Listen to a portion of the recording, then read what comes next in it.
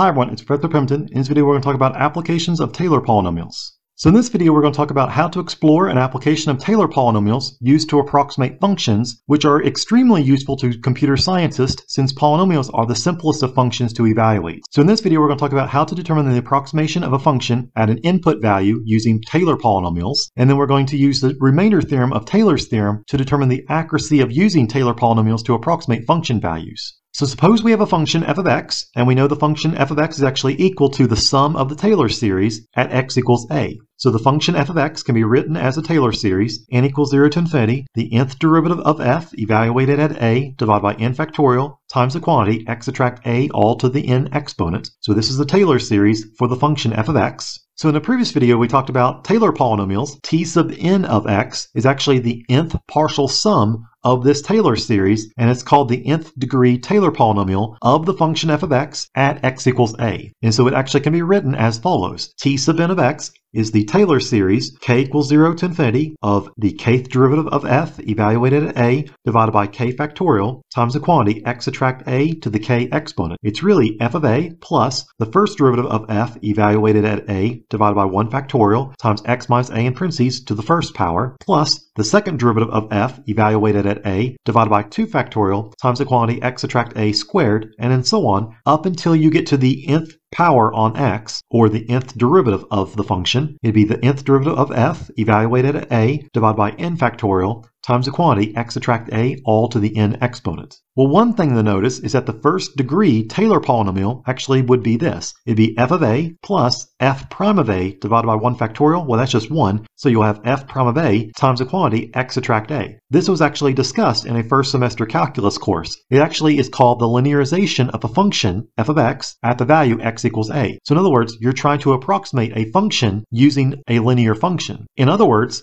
Taylor polynomials of higher degree is a generalization of linearization, which was discussed previously in a single variable calculus course. So the concept of linearization was that the value of the function at x equals a can be approximated using the slope of the tangent line at x equals a, which was actually a linear function. So this can be extremely useful actually when you have a calculator is not available to you when you want to evaluate a function at the value x equals a. So if you have the function y equals e to the x and you want to approximate using a linear function, this was called linearization. You find out what is the slope of the tangent line for the function y equals e to the x at x equals 0, and so the derivative of e to the x is e to the x, and if you evaluate the derivative at 0, you'll get e to the 0, which is equal to 1. So the slope of the tangent line at x equals 0 is 1, and also the original function, f of x equals e to the x evaluated at x equals 0 is also 1, and so at x equals 0, the y value is 1, or the y-intercept is 1, which means that your linear function or linearization to the function y equals e to the x was the function 1 plus x. Well, you can use Taylor polynomials now of any degree to approximate a function whenever you're near the center. We're going to explore the idea of Taylor polynomials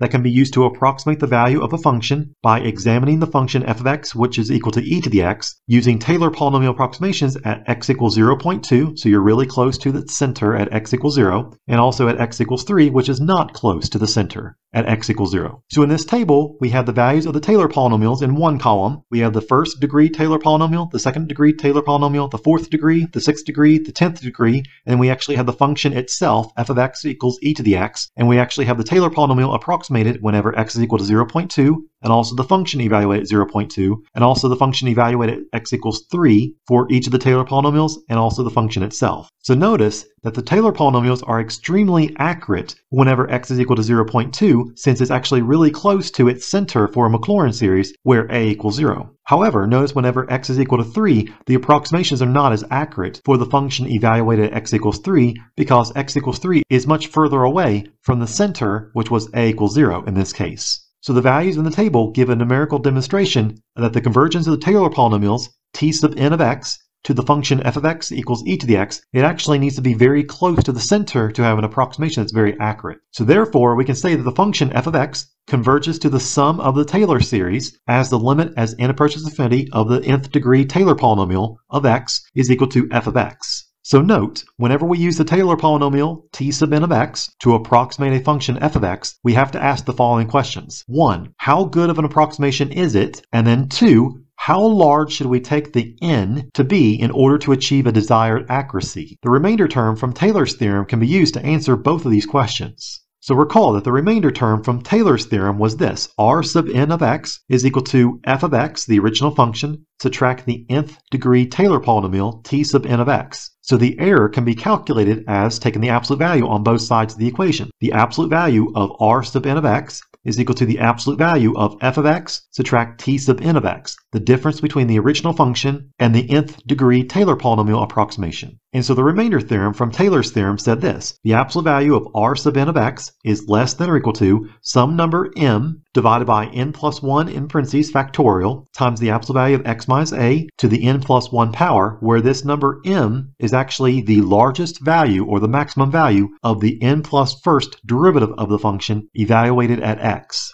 So let's do an example to find out what is a linear and quadratic approximations using Taylor polynomials to estimate function values. So consider the function f of x, which is the cube root of x. Find the first and second Taylor polynomials for the function f of x whenever x is equal to 8. Use these two Taylor polynomials to approximate or estimate the value of the cube root of 11. And then also, how accurate is the Taylor polynomial t sub 2 of x whenever x is between 10 and 12, including 10, and also including x equals 12. So if we're going to find out the first and the second Taylor polynomials of the function f of x, we actually need to take two derivatives. So the original function f of x is the cube root of x, which is equal to x to the 1/3 power. So if we evaluate the function at 8, we have the cube root of 8, which we know is 2. Now let's take the derivative of the function f of x. F prime of x is equal to, using the power rule, it would be 1/3 times x to the negative 2/3 power after you subtract 1 from the exponent. And if you evaluate the derivative at 0, and if you evaluate the derivative at 8, you'll have 1/3 times 8 to the negative 2/3 exponent. Well, if you simplify this, it'll be 1/12. And if you take the second derivative of the function f of x, using the power theorem, you'll get this. You'll get negative 2/9 x to the negative 5/3 exponent after you use the power rule again. And if you evaluate the second derivative at 8, you'll have f double prime of 8 is equal to negative 2/9 times 8 to the negative 5/3 exponent. And if you simplify this expression, you'll have negative 1 divided by 144. So that means the Taylor polynomial of degree 1 would be t sub 1 of x, it's f of a plus f prime of a times x minus a. In other words, it's the linearization of the function f of x, which was cube root of x, whenever x is equal to 8. The f of a would be f of 8, it'd be 2, plus f prime of a would be f prime of 8, which was 1/12. So it'd be 1/12 times x minus 8. So the first degree Taylor polynomial would be t sub 1 of x. It's 2 plus 1/12 times the quantity x subtract 8. And now the Taylor polynomial of degree 2 would be as follows. It'd be t sub 2 of x. It's equal to f of a plus f prime of a divided by x minus a in parentheses, plus f double prime of a divided by 2 factorial times the quantity x subtract a in parentheses to the second power. Well, we know the first two terms. That was 2 plus 1/12 times x subtract 8 in parentheses. Now the third term would be f double prime of a would be f double prime of 8. We know it's negative 1 over 144. So it's negative 1 over 144 divided by 2 factorial. So that's 2. So it'll be 1 over 144 times 1/2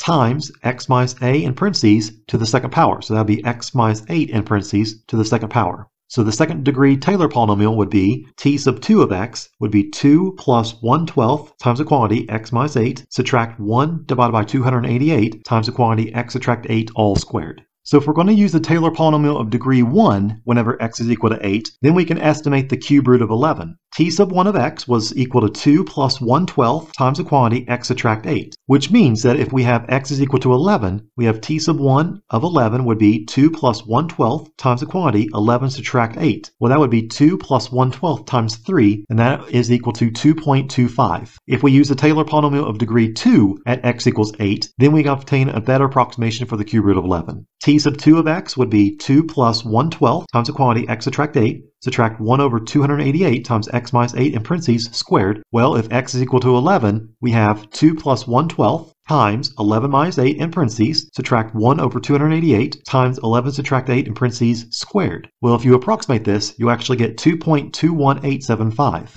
From Taylor's theorem, we can actually find the error using the remainder term whenever n is equal to 2 because we have a degree 2 Taylor polynomial, and we know the value of a was equal to 8. So the absolute value of r sub 2 of x, the absolute value of the remainder term, when you have a degree 2 Taylor polynomial, would be less than or equal to some number m divided by 2 plus 1 factorial times the quantity, absolute value of x minus 8 to the 2 plus 1 exponent. Well, if you simplify this, it'll be m divided by 3 factorial times the absolute value of x minus 8 to the third power, where the m is the largest value or the maximum value of the third derivative of the function f of x in absolute value. Well, since the x was greater than or equal to 10, we know that if you take x to the 8/3 power, that is greater than or equal to 10 to the 8/3 power. And if you look at the third derivative of the function f of x, you actually have 10/27 times 1 divided by x to the 8/3, which would be less than or equal to 10/27 times, well, if x to the 8/3 is greater than or equal to 10 to the 8/3, and we have that in the denominator, it actually will be less than or equal to